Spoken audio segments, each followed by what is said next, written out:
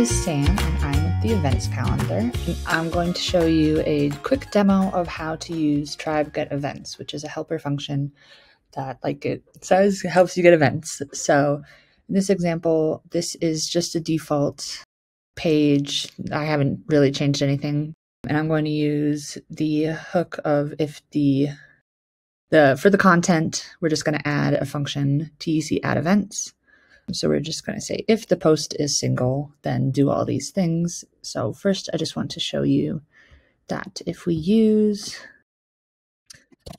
the tribe get events, and then we limit it to get 5 at a time by using post per page 5, and then we can do echo events just to see.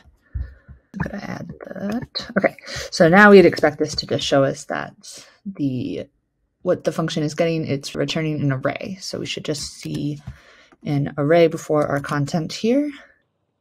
Yay. So then in order to actually see the events, then we add all of this where we loop through this array.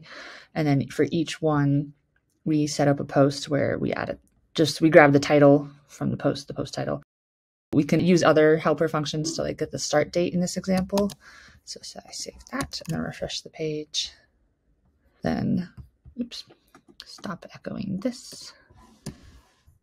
Look a little bit better. And that is how we would add the next 5 upcoming events before our content. All right, I hope this was helpful. Thanks for watching. Bye.